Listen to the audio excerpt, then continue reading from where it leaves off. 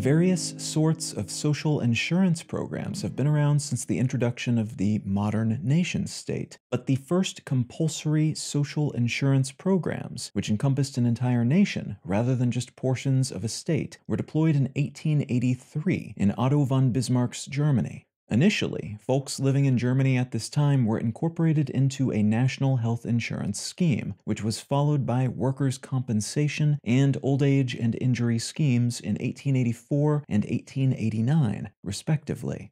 This concept worked well enough that it soon spread to neighboring European countries, and ultimately across the Channel to Great Britain as well, which introduced a compulsory national health insurance scheme in 1911, which in turn furthered the deployment of these sorts of programs across Europe and then the larger Western world. At a fundamental level, social insurance programs are meant to spread risk around, which is what insurance of any kind is for, as when you pay a monthly insurance premium to protect your car or home, you're paying a small amount so that if something really catastrophic happens to your car or home, that larger payment will be covered by your insurance. In this way, all the folks paying into these programs with those relatively low regular payments are paying the larger bills of the people who have the misfortune to have their homes burned down or cars demolished in an accident.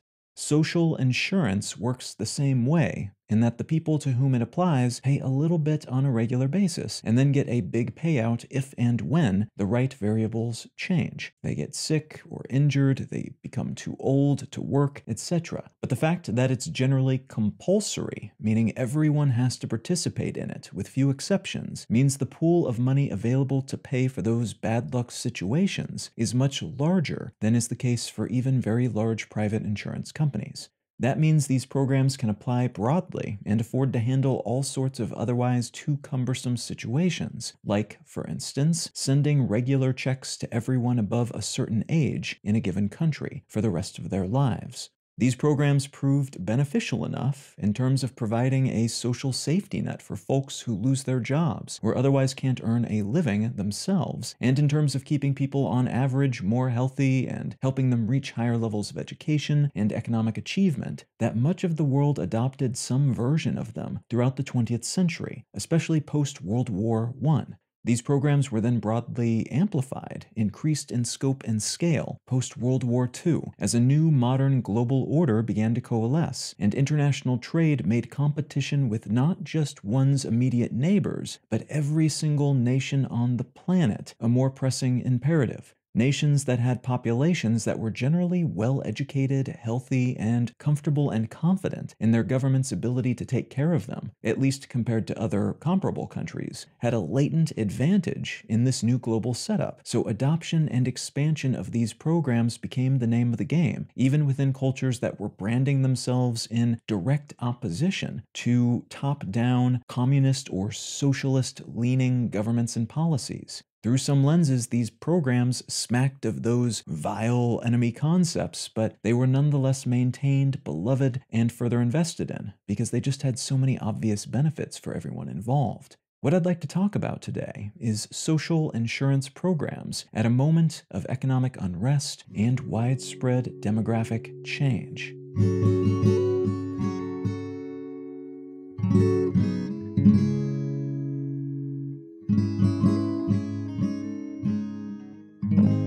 You're listening to Let's Know Things. I'm Colin Wright. Let's Know Things is an independent, listener-supported show. If you're enjoying what you hear, consider becoming a supporter. The simplest way to do that is to become a patron at patreon.com/letsknowthings, but you can also support this and all of my work at understandry.com. Folks who support this show via either of those methods gain access to an additional episode of the show each month and an ad-free version of the show. A great big thanks to everybody who's already helping to support Let's Know Things, and thank you in advance if you're considering doing so in the future. All right, let's get back to the show.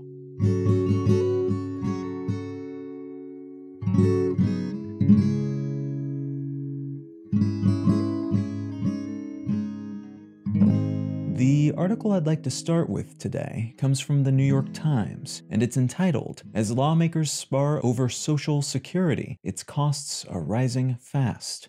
In an age where politicians are endlessly seeking viral fame and usable sound bites for their next election campaign cycle, it's rare that a seated president scores any real points during their State of the Union address, a well-scripted, usually pretty formal, live televised speech in which they typically bang the drum for their own achievements and do their best to set the stage for the next year or so of their administration. Because of this format, generally the president in question is a sitting duck for breaches in decorum and for any nitpicky detail that can be pulled at, unraveling or seeming to unravel the larger narrative they're attempting to weave. Despite that, according to most nonpartisan analysts, US President Biden was able to achieve a small strategic victory during his recent State of the Union speech when he said that Republicans are attempting to deplete funding for Social Security and Medicare, which led to catcalls and cries of liar from many Republican congresspeople in attendance.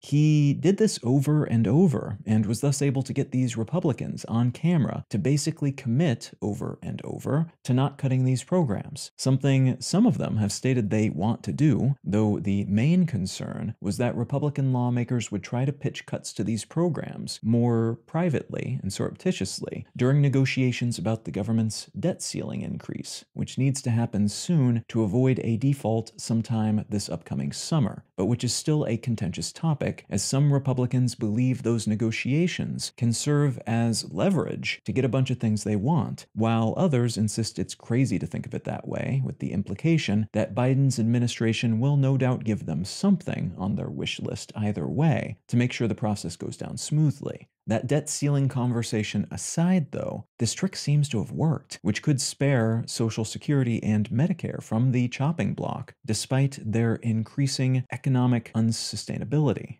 The US was a bit behind most other Western nations when it comes to the implementation of social insurance programs, but from 1935 onward, these sorts of programs took off. And as was the case in most other nations that adopted them, they filled in a lot of gaps that were left by capitalism and other methods of governance and managing the distribution of scarce resources, helping pull the US out of the Great Depression and establishing a baseline standard of support citizens could expect from their country. And to be clear, the US didn't even have a federal retirement program until 1939, which was when the idea that you would work for a long while, but then chill out and relax for a bit after a handful of decades came into being.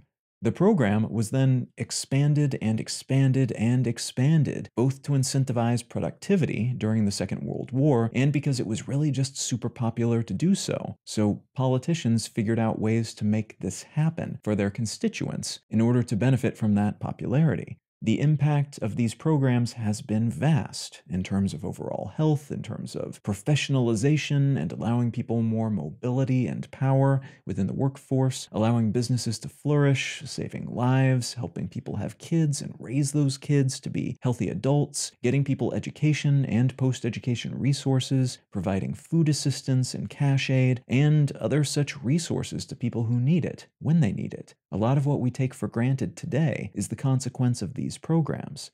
But all that expansion eventually caught up with some governments, and in the US, the gargantuan level of spending associated with all these programs sparked a movement toward welfare reform, which culminated with the Welfare Reform Act of 1996, which among other things reduced the openness of these programs substantially, limiting them to people who really desperately needed them, though in practice that often meant people who could prove they desperately needed them. Prove in ways that were acceptable and legible to those running and providing oversight for these programs.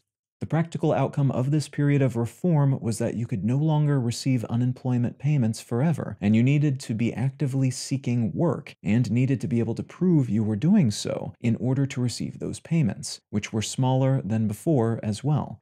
You also generally needed to live up to very specific standards to get childcare assistance and food stamps and other safety net related benefits that were previously more widely available and generous. This truncation related to fears about the cost of these programs, but also a sort of fairness argument that had become politically popular. Why should I work to pay for food and childcare when these people are just sitting around being lazy, getting the same on the government's dime?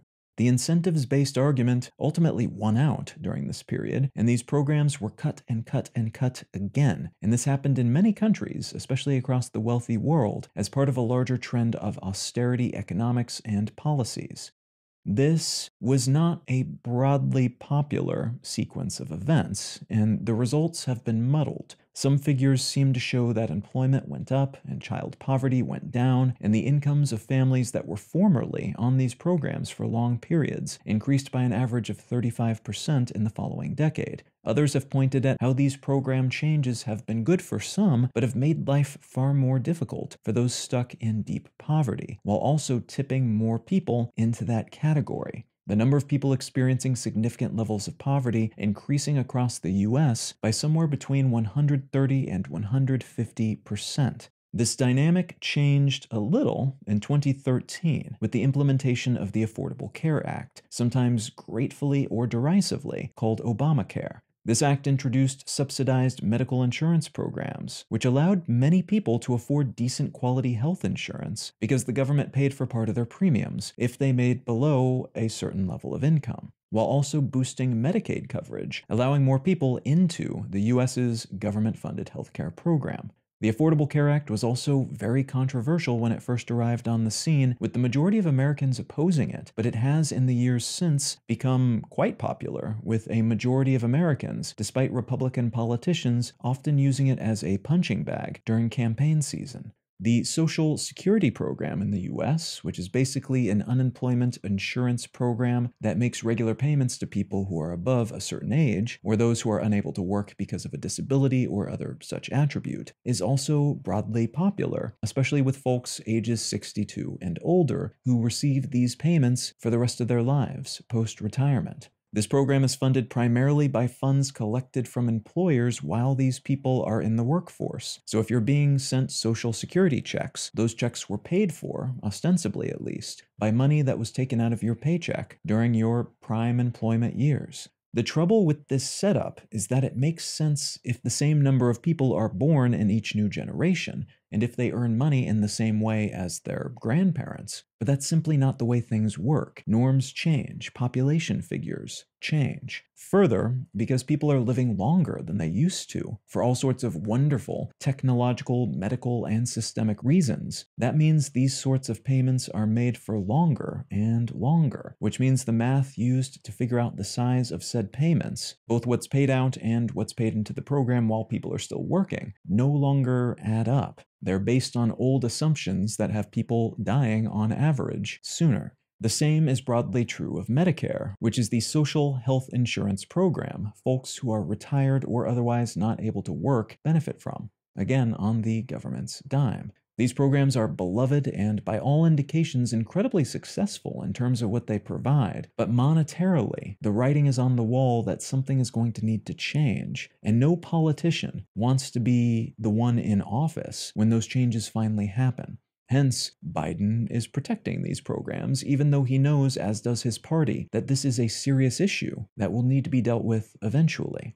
Thus, proposals from both parties have been tossed into the conversation over the past handful of years to see if anything sticks. During his 2020 presidential campaign, Biden proposed raising taxes on the highest earners to shore up these programs' finances and to increase benefits for some retirees, while some Republicans have proposed spending cuts and/or slowly raising the retirement age from 62 to 67, which would both save money and account for our increasing average life expectancy. Neither of those directions seemed to be politically viable, and no option that has been proposed by people in the position to do anything about it has yet been popular enough to become a cornerstone of either party's political messaging. So we've got popular and beneficial, but unsustainable economically, systems, and no obvious way to make them more sustainable while maintaining that popularity and benefit. This is not, I should note, a problem that is unique to the United States. Governments around the world are struggling with what to do about their social insurance programs, as these things have arguably helped them in countless ways over the past several generations, but they're also drains on public finances. And if those numbers don't balance for long enough, and your population and system are not comfortable with the idea of social policies more broadly, as is the case with many Nordic countries, for instance, which are generally happy to spend a huge percentage of their resources keeping everyone healthy and educated and such, and have built their economic systems to account for that preference. But in other non-Nordic systems, folks typically eventually become uncomfortable with those unbalanced books, these things that do not pay for themselves. In France right now, President Macron has been struggling with protests that are attracting hundreds of thousands of people who are angry about government plans to reform the pension system, which would have the practical effect of raising the pension age from 62 to 64, meaning you would have to work 2 more years before being able to retire and receive a pension. And protesters have not leveraged their ability to strike on a broad scale yet, but small strikes within specific industries have already resulted in a lot of tumult throughout France. And it's expected that if Macron doesn't back down or change the plan in some way, that could be the next phase of pushback against this plan. The Chinese government is also seeing protests related to proposed cuts to government-provided medical insurance for seniors. Those cuts the consequence of high levels of spending by the government during the recently dropped COVID-0 lockdowns, alongside a broader economic downturn resulting from those lockdowns and from the country's disconnection with some aspects of the global market. So these elements have combined to cut income and increase spending simultaneously, leaving government coffers, federally and locally, a lot less full than they would typically be. As tends to be the case in China, these protests were broken up quickly and information about them was stricken from the local internet. But this shows that this is not just a capitalistic Western issue. All sorts of governments are struggling with investments in these sorts of programs as their costs go up, because more people are living longer, while in parallel, government incomes are going down because of things like pandemics and changing demographics, which leave a country with fewer young people in the workforce actively paying into these social insurance systems. It's exactly that lopsided dynamic that led a Yale professor to ask, apparently jokingly, with the intent of challenging the existing order via comical exaggeration, why Japanese elders don't just commit widespread ritual suicide, as that would seem to solve many of the country's problems basically overnight. This comment struck a negative chord in Japan, where many of the higher positions of leadership in the government and businesses are held by elderly people, but where the system, like in the US and China, is also increasingly top-heavy, with those older people soaking up a disproportionate amount of public resources and wealth via these social programs, while the younger people at the bottom are charged increasingly more, are increasingly unable to attain wealth because it's held by those elders, and are thus increasingly pessimistic about their chances of ever benefiting from those same services, because it's likely these systems will be bankrupt before they come of age. This, in turn, has been presented as one of the many reasons young people in wealthier countries are having fewer kids than previous generations. The systems in which they exist are rigged, in a sense. They don't incentivize them to have a family, because these systems are so out of whack and unbalanced in their elders' favor. Wherever you go, these programs are expensive. In the US, just Medicare spending, without any of the other programs included, is expected to cost about $1.6 trillion by 2033, which would be more than 4% of the entire US economy's output. There are only so many ways to pay for these sorts of systems in a way that allows them to continue to exist long term. And all of them, the ones that have been proposed so far anyway, are unpopular with large segments of the relevant decision-making population.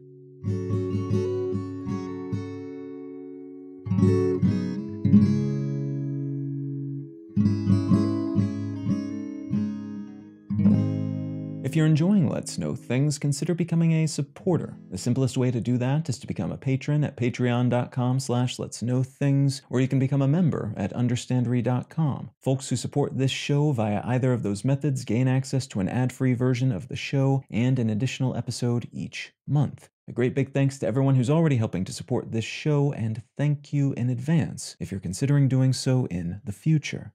The book I'd like to recommend today is called What If 2? Additional Serious Scientific Answers to Absurd Hypothetical Questions by Randall Munroe. Among other things, the author of this book is the creator, the cartoonist behind the webcomic XKCD, which some of you have probably never heard of, and some of you, if you've heard of it, and if you've seen it regularly and recognize the little, at times single-frame stick figure drawings, probably love it as much as I do. For the folks it's aimed at, it is just a pitch-perfect cartoon. This book is similar in terms of the type of comedy utilized, but different in terms of topic. Rather than being primarily developer and engineering and science-related jokes, this is a book full of questions that are often just absurd on their face, but which he then goes through and attempts to answer in the most serious and science and numbers-backed way possible. And those serious answers then become kind of funny unto themselves because of how patently absurd the questions are, and thus how wild some of the numbers are and some of the solutions proposed are. But that is why it is such a delightful book to read.